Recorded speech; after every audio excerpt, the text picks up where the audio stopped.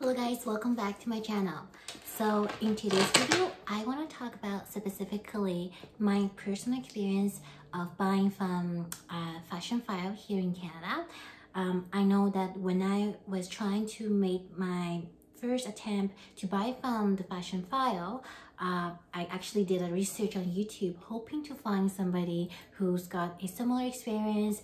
I would like to know about, how much duty tax that Canada's gonna charge me from buying from FashionFile, and also is it really authentic? How was the experience with the shipping? Is it worth your efforts to actually buy a pre-owned luxury pieces from across board? So those were my concerns, and when I did my research on YouTube, unfortunately I realized that some people are not open to share the financial numbers on videos. So I was not able to find out exactly how much it's going to cost me if I were to buy from FashionFile. So anyhow, I still made my attempt to buy from them, and here I am with this Chanel reissue 225 aged calfskin and the silver palladium hardware aged calfskin with a red interior. So this is the item. It's size 225. So this is the one and the only piece I got from FashionFile. So my experience with FashionFile happened in this July 2020. It was during our first lockdown during this COVID pandemic. So for those of you who are considering to buy from them at this point, I hope this information is relative and informative. I'm going to be talking about this company from multiple perspectives. Number one is why I chose the FashionFile over the Real, because I know that these are two biggest online pre-owned luxury providers here in North America, and I both spent a lot of time on these two websites just so I want to make a decision as to which one to go for. So after spending so much time looking on their websites, the reason I decided to choose the FashionFile over the Real is because of three major reasons. Number one is I like the fact that FashionFile owns the inventories. So they literally spend their own money and buying in those pre-owned luxury goods before selling it to our consumers. And whereas with Real, consumers, for sellers consign with them, and after the pieces is sold, the Real gets part of the commissions, and then the rest goes back to the seller. Now, the problem with this one, from my perspective, is that there might not be as a strict process in authenticating as when the FashionFile actually invests their own money first and buy in their own inventory. So that was one of the biggest reasons that I like about the FashionFile, is that they own the pieces, and I would imagine if I own the company, if I had to spend a certain amount of money to buy in a certain inventory, I want to make sure that this is an authentic piece, and because I'm taking on all the risk. So I like the fact that FashionFile owns their own inventory. Secondly, I like the fact that FashionFile has a much detailed pictures and descriptions. So when you visit the Real, all you'll see is a picture, a generalized picture with no details, no clarifications as to if there's damages or not. So no description. Basically, it's a copy and paste description on the Real. However, with FashionFile, you will see a very, very clear pictures, and you can even zoom in and to see you know, the damages that they put on their description. So I really like about it, because when you are buying from another countries, especially when you know, paid your currency conversion rates, you paid your duty taxes, the last thing you want is to receive a bag with surprises, bad surprises. So I really like about the fact that FashionFile is putting some efforts and, you know, investments into taking really good quality pictures and descriptions. So that's the second reason. Third reason is because I like their larger selection of inventory. I have been waiting for these pieces for a long time, and I've been searching on both websites for a while, and I noticed that FashionFile always has something similar. Like, I do see a lot more availabilities with this piece in a gold hardware instead of the platinum hardware, but with the real I don't see that much. Maybe because people like to sell directly to a buyer instead of consigning. I don't know, but when you look at the FashionFile, you just see reliability, and you see professionalism, you see good management. And with the real, I don't know what's going on with them. I just don't feel safe when I'm spending, you know, tens of thousands of dollars on something, and but then this you know, provider is not being careful with their websites. I mean, I don't know, like, I don't see them spending too much time and efforts in maintaining and providing good information to their websites. That's my personal experience. You know, some of you might have different experience, but that's really my personal experience. Anyhow, so I got this Chanel reissue 225 in July 2020.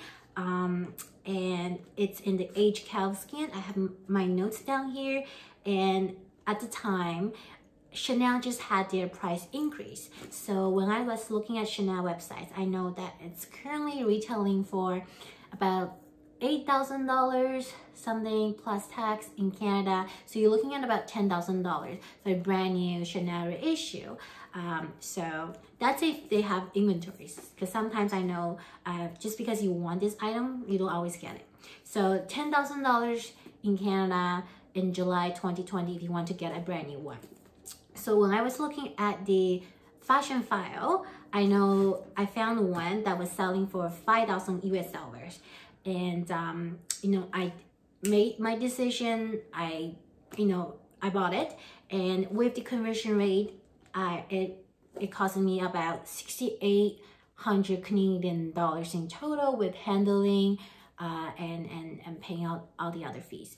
Now, there's one thing I wasn't thinking about when I made my purchase, and that is the duty tax. I didn't know that there's actually duty tax. Well, I was aware that there's going to be duty tax, but I was thinking maybe in a couple of $100. So I wasn't expecting to pay a lot until I received this UPS notice duty tax due thing. So I was quite surprised with the amount of duty tax that they charge on me. So the shipping took about 3 to 5 days. Yeah. So I was really happy with the shipping, just because I know it was during the pandemic that there might be some delay in the item arriving at my door.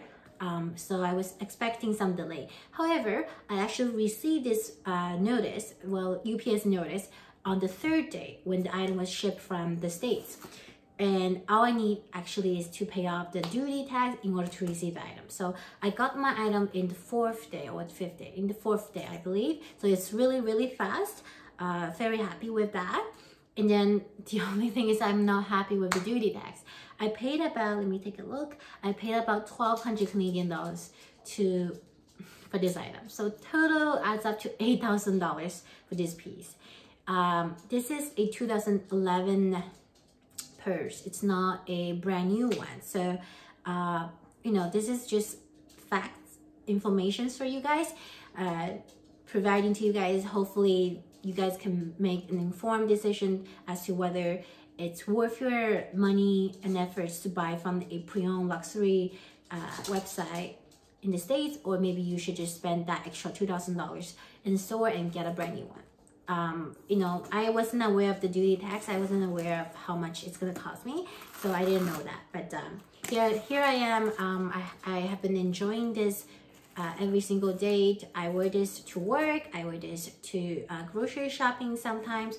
I really like the fact that it's even though it's a 2011 piece, it stands the time of test. It's really good. Everything looks fine to me. I'm not like huge